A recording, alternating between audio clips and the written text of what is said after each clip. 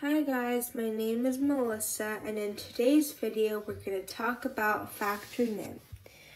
And so Factor Nim is a game meant for two players to play, and so players take turns writing numbers, and the game begins with the number 60. And so for each turn, a player takes the current number, subtracts one of the factors of the number, and writes the results. And the goal is to force your opponent to write the number 0. So for example, if we started with 60, Grog can subtract 15 since 15 is a factor of 60. And so if he did 60 minus 15, he's going to write 45. And now when the second player plays, the starting number is going to be 45. And so he can subtract a factor of 45, such as 9. And so that's going to get them to get 36. And then the next player is going to be Grog. So Grog subtracted 3, since 3 is a factor of 36. The next player also subtracted 3, since 3 is a factor of 33. And then Grog subtracted 15, since 15 is a factor of 30. And then the other player, next player subtracted 1, since 1 is a factor of all numbers including 15. Then Grog subtracted 2 from 14 because 2 is a factor of 14. The next player subtracted 3, a factor of 12. Then Grog subtracted 3 again since 3 is a factor of 9. 3 is a factor of 9. And then the next player also subtracted 3 because it's a factor of 6. And then Grog subtracted 1. The next player, Alex, subtracted 1. And so Grog eventually had to subtract 1, making Grog lose, so Alex won.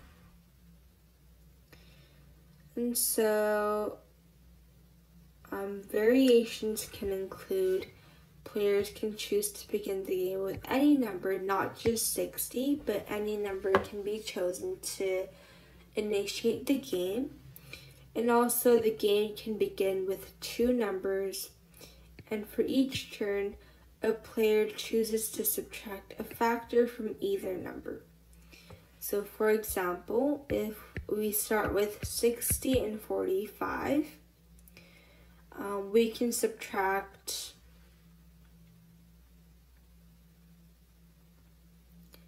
for example, subtract a factor from 45, like 5, from 60. Or a factor of 45 would be 9, and we can also subtract that from 60, even though 9 is not a factor of 60. And so as in the standard game, the first player who is forced to write the number 0 would lose. And so we'll look at problem 130. And so it says, in a game of Factor Nim that begins with the number 4, is it better to play first or second? Explain your reasoning. So for this conceptual question, instead of me just going and explaining about the concept, I want you guys to kind of go through and play around, guess and check, go through your trial and error processes, and kind of try to figure out whether it's beneficial to start first or second when you play a game of Factor Nim starting with 4.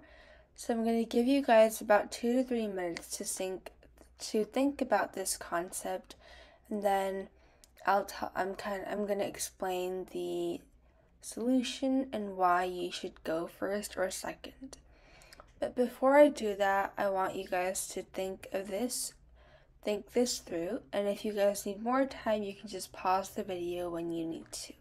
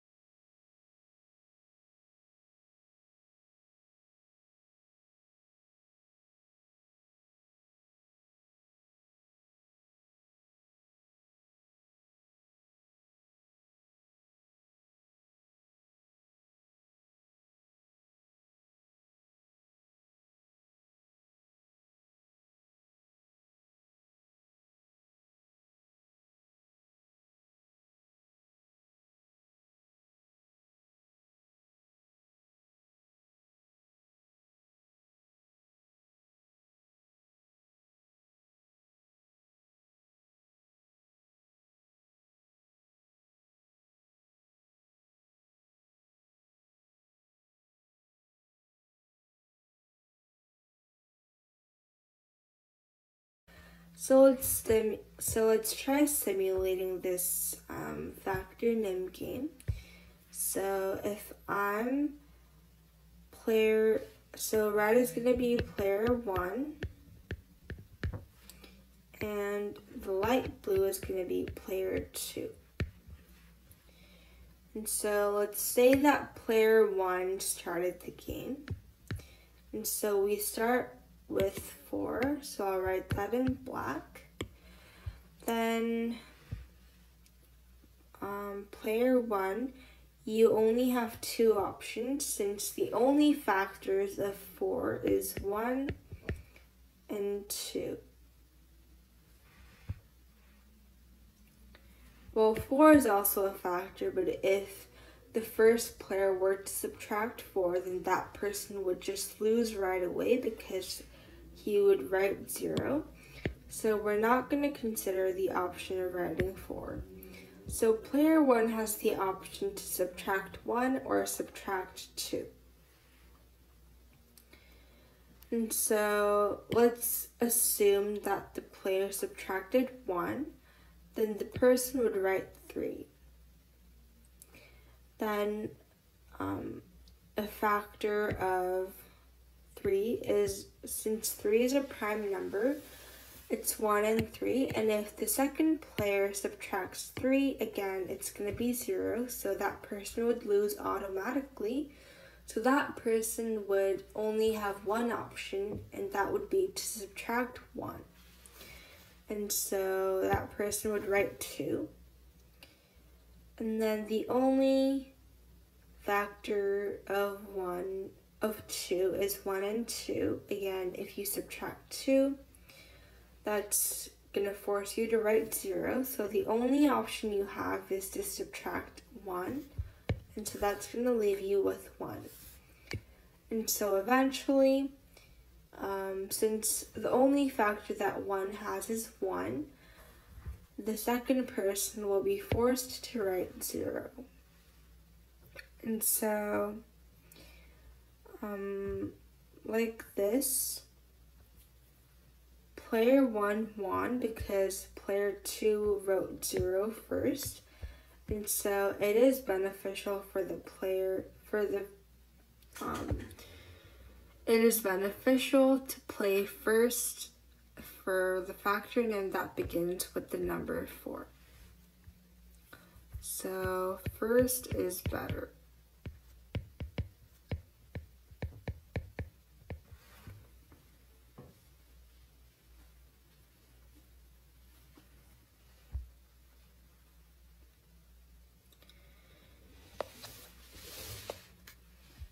And in the beginning, we also mentioned that we have 2 possibilities for player 1. So player 1 can subtract either 1 or 2. And this was a case where we assumed that player 1 subtracted 1 at the very beginning. But what would happen if player 1 decided to subtract 2? We'll try to test that out. So we start with 4. Player 1 subtracts 2, so he writes down 2. Then the only factor of 2 is 1 and 2. Again, if you subtract 2, that's going to force the second player to write 0. So the second player would only subtract 1. And that's going to leave 1. And then the only factor of 1 is 1, so player 1 would lose, right? And so player 1 would lose, so player 1 should actually, it is better for you to play first, but it's only better for you to play first when you subtract 1.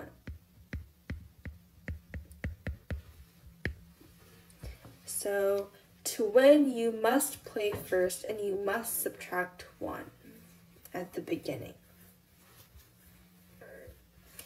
Now, problem 131 says List all of the possible numbers you can get by subtracting a factor of 45 from 45. How many of these results are odd? And so we can begin by listing factors of 41, including 1, 3, 5, 9, 15, and 45. And so the result of subtracting these factors from 45, so 45 minus 1 is 44, minus 3 is 42, minus 5 is 40, minus 9 is 36, minus 15 is 30, and minus 45 is 0. And so none of the results are odd, and so we're going to write none. In problem 132, is it possible to subtract a factor of an odd number to get an odd result? If so, name the odd number and its factor. If not, explain why this is impossible. Now, just like we saw in 131, it was impossible to get an odd result when we begin with an odd number like 45. And so we're going to go over the reason. And so we learned that an odd number has no 2's in its prime factorization, right? Just the fact that it's odd means that it cannot be divided into 2. And so 2 is not going to be a part of the prime factorization of any odd number. And so no factor of an odd number can have a prime factor of 2. And that means that all of the factors of an odd number is odd. And that is why, that means that all factors of an odd number is odd. But when we're subtracting a factor from the odd number, that's going to be odd minus odd. And in the previous video where we talked about identifying patterns, we learned that odd minus odd equals an even result. And so that is why it is impossible to get an odd result by subtracting a factor of an odd number.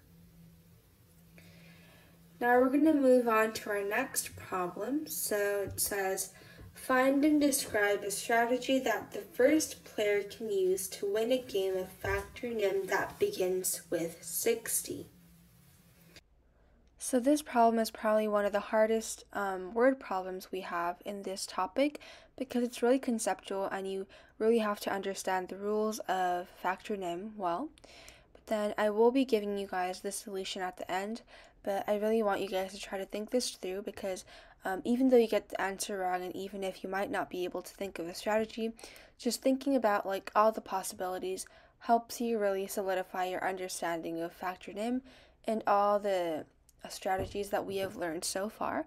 So I'll give you guys about 5 minutes to solve this. If you need more time again, of course you can pause the video. If you think you've got the solution and you have leftover time, then you can fast forward the video. But yeah, I'll be giving you guys the solution after 5 minutes. But for now, I want you guys to try to solve this problem on your own and for about 4 to 5 minutes by using various strategies, looking back at your notes, looking back at previous videos, looking back at previous concepts, and trying to really figure out a strategy to win.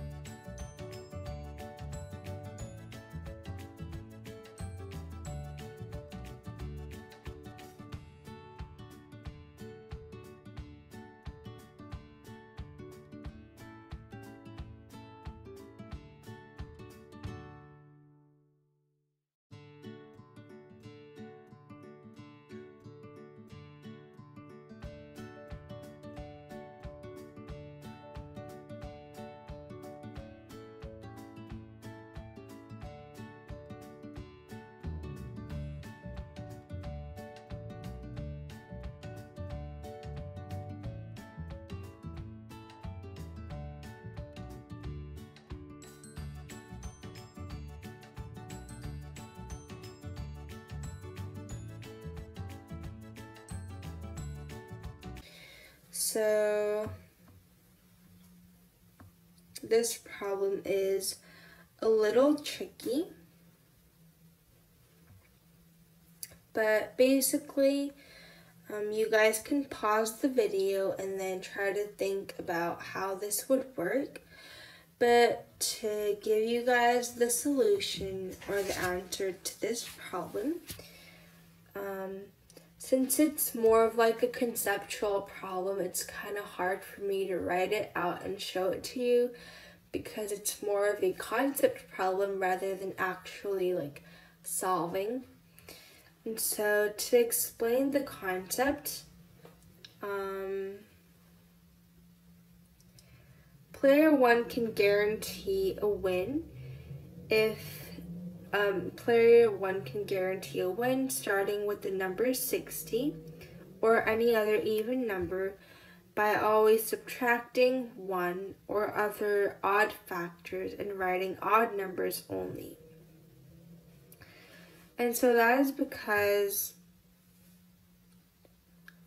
if the first player only subtracts odd numbers, like 1 or other odd factors,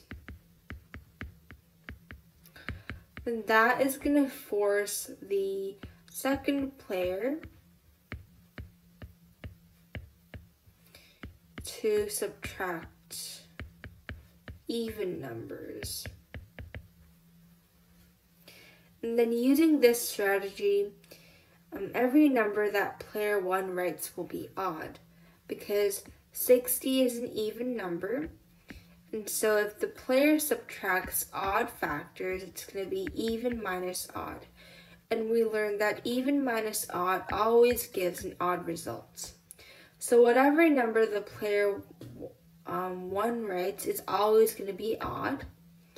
And so player 2 is going to be forced to subtract even. So player 2 will be forced to write even numbers. Right? And so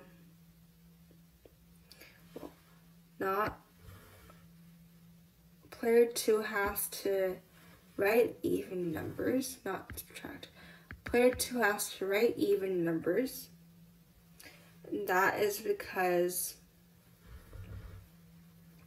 so to explain this, you guys understand why player 1 always writes an odd number, right? It's because we start with an even number, 60, and always subtract odd factors. And we know that by pattern, even minus odd always gives us an odd result. And then if we have an odd number, we learned here that it's impossible. All odd numbers only have odd factors, and that's because odd numbers cannot be divided into 2 because it's not even. And so that means that odd numbers will have odd factors only. And so player 2 will always follow a pattern where he has to do odd minus odd. And we know that by pattern, odd minus odd is even. So player 2 is forced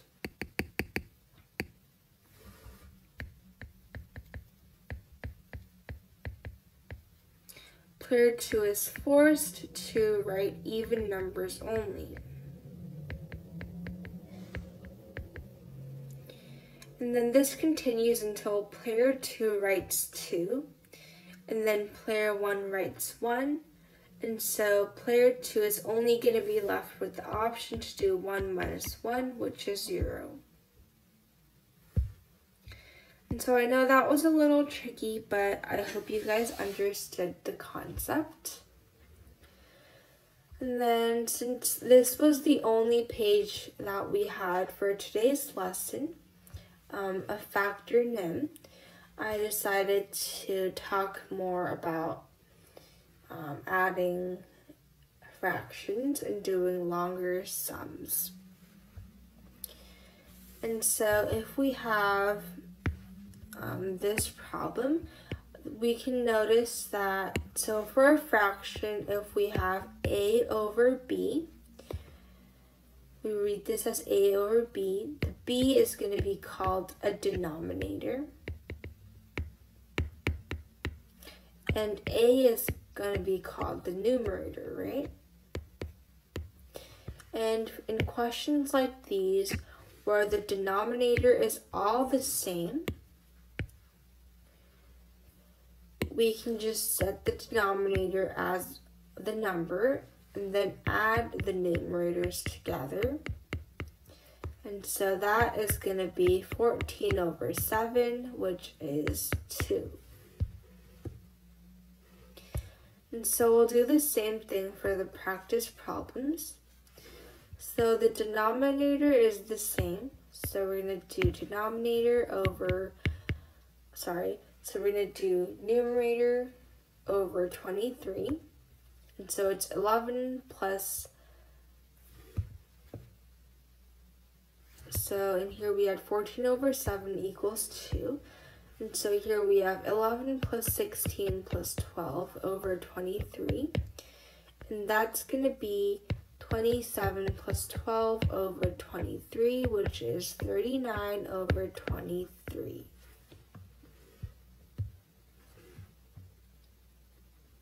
And so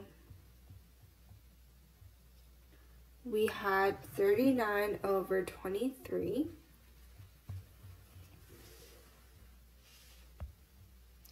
And then we can write that as, so we know that 23 over 23 is equal to 1. And so we want to write that as 39 over, so to consider that, we can try 39 over 23 and try subtracting the 1. And so that's going to give us 16 over 23. And so we can write this as a mixed fraction. So we're going to write the 1 to indicate that there was a 1. And then we're going to write the fraction that could not be represented as a whole. So we're going to write it like that. Now let's look at the next problem. Again, the denominator is the same, so we're going to add the numerators. It's going to be 20 over 11. And so if we subtract 1 from there, it's going to give us 9 over 11, so we can write that as 1 and 9 over 11.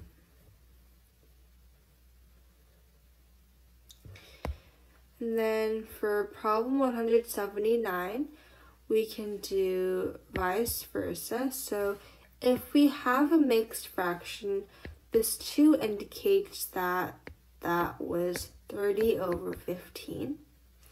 And so if we add that to 2 over 15, that gives us 32 over 15. And the 1 here indicates 15 over 15. So that plus 13 over 15 is going to be 28 over 15. So what we have here is basically 32 over 15 plus 8 over 15 plus 28 over 15. But instead of converting the mixed fraction to so instead of converting it to fractions and then trying to add that and then converting it back into mixed fractions,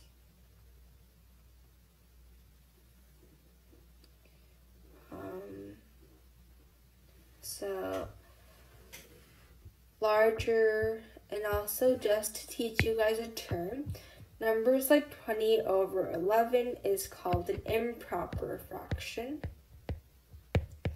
And that is because it's greater than 1, so the numerator is greater than the denominator. So that means it's greater than 1. And when we write fractions like this, it's called a mixed fraction. Or mixed number. It's called a mixed number. And so improper fraction, mixed number. And so when we have mixed numbers, we can basically add the whole numbers together. So we can write that as 3 and then add the fractions together. So that's going to be 2 plus 8 plus 13 over 15. So that's 3 and 23 over 15. So we can write that as 4 and 8 over 15.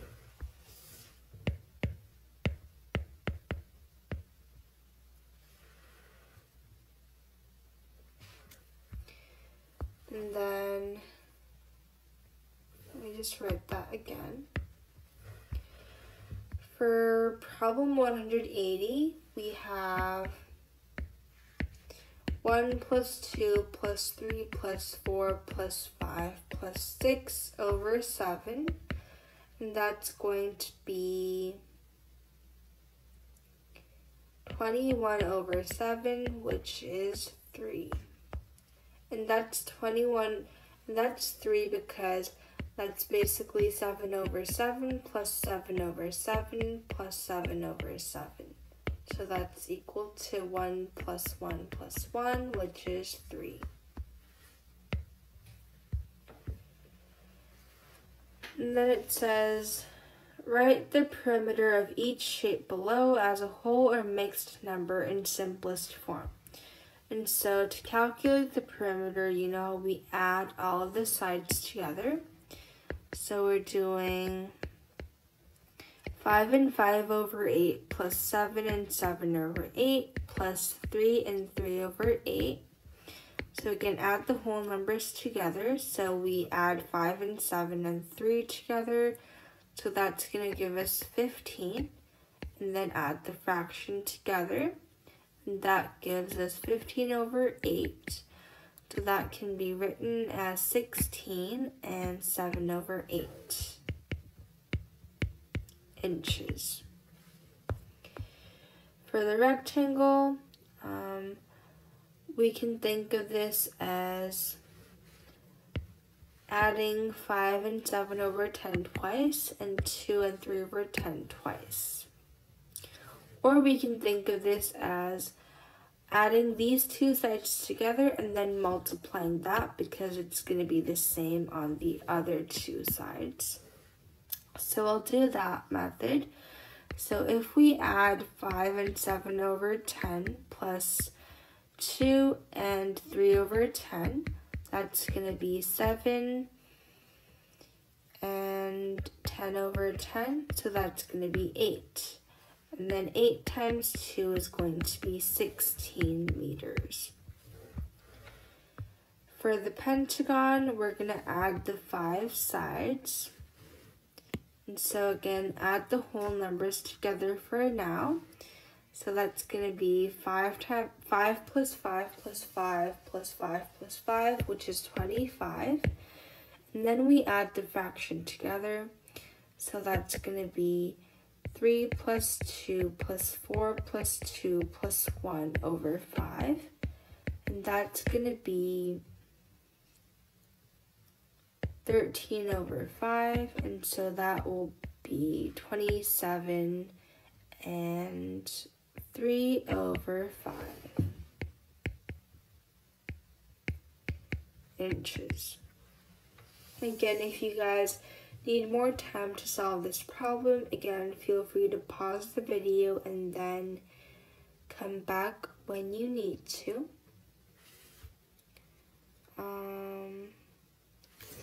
Oh, sorry, also this was 12, not 13. So we would have to change to 2 over 5. Sorry for the confusion. And so now we have our final question. It's a rectilinear hexagon.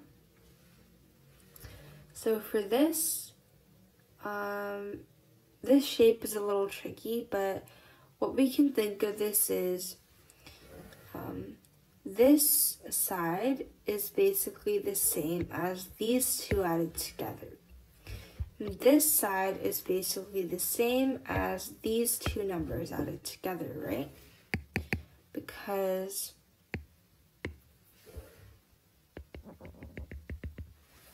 this portion is going to be the same as this portion. And then this portion is going to be the same as this portion. So basically adding these two numbers together are going to give us the answer for this side. And so we'll start by solving the sides first. So this side is going to be 3 and 2 over 3 plus 4 and 2 over 3, so that's going to be 7 and 4 over 3, or 8 and 1 over 3 centimeters. And this side is going to be 4 and 1 over 3 plus 3 and 1 over 3, so that can be written as 7 and 2 over 3 centimeters.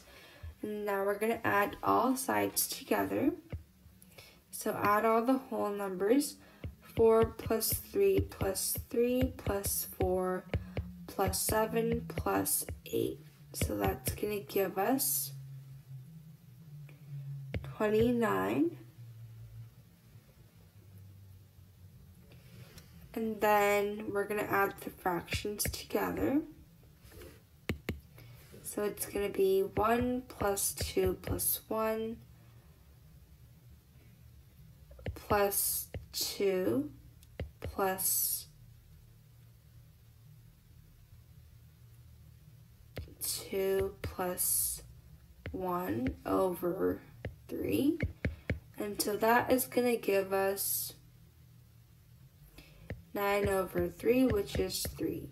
So we're basically doing 29 plus 3, which is 32 centimeters.